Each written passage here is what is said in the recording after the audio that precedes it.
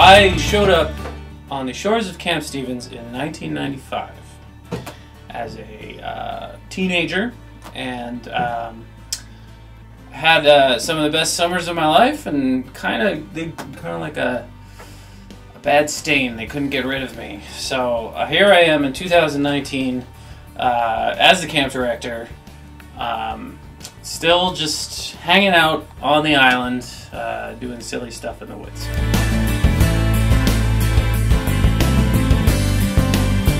We are on not just one island, we're actually 5 islands. We own 5 islands of Lake of the Woods. We got to get there by boat.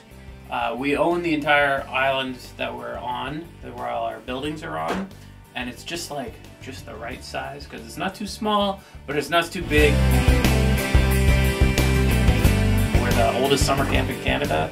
We're celebrating 128th this year. So yeah, it's just a very rich history. It's a great place to work.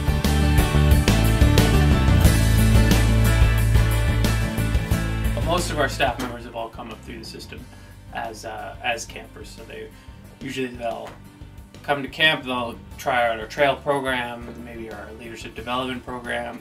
They'll go from there and eventually become staff. I'd say that's about 80% of our staff are all returning from camp. It's Gaga Ball. It's the most wondrous sport of them all. It's like a battle royal for kids and one dodgeball. We were playing it in the lodge a lot, and we kept hitting chandeliers. So we have to take it outside, and we'll play out there.